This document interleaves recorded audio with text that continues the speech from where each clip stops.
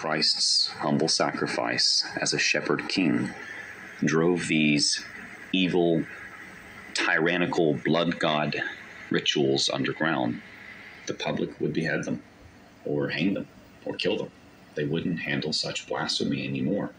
Christianity swept the world with a good message and a good example in a world of tyrannical, pagan, blood god kings and gods of human sacrifice, with open ritual performed in the public square with blood and, the age of might and evil more so than the age of truth and mercy, you might say.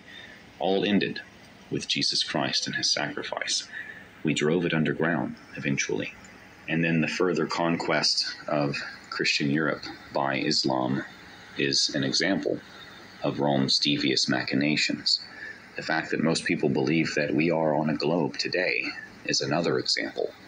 While the Jesuits were performing and perfecting fake news with the Ratio Studiorum, we see that the cardinals like Wolsey were too busy monopolizing fake science, creating, quote, learning against learning, end quote, in order to convince the masses that God wasn't real, that the Reformation could not be relied on to interpret the scriptures accurately, and that things like heliocentrism, globe Earth, evolution, climate change, and later vaccines, etc., were somehow scientific, although they do not follow the scientific method, and they are immune to scrutiny, and they never debate them.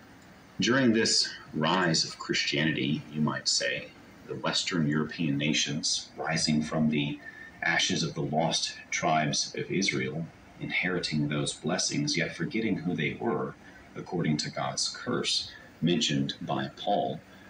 Beloved, I would not that ye be ignorant of this, but forgetfulness has come in part upon Israel for her sins. I'm paraphrasing from memory here, but